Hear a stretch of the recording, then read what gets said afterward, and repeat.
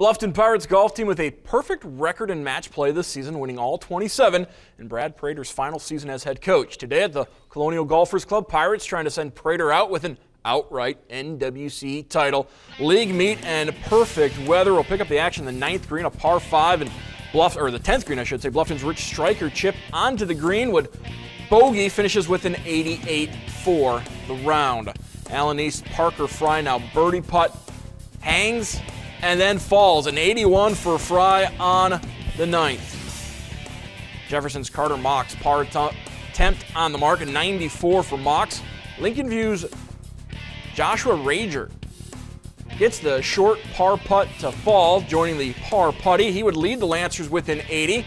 Meanwhile, the second group up now. Pirates' Eli Runk putting for par on the fringe, just misses a 95 for Runk. Lancers' Derek Utsi birdie attempt and comes up to short, taps in for the par, an 83 for Utsi. Alan East now, and Kane Richardson taps in for his par. Richardson a 79 to lead Alan East.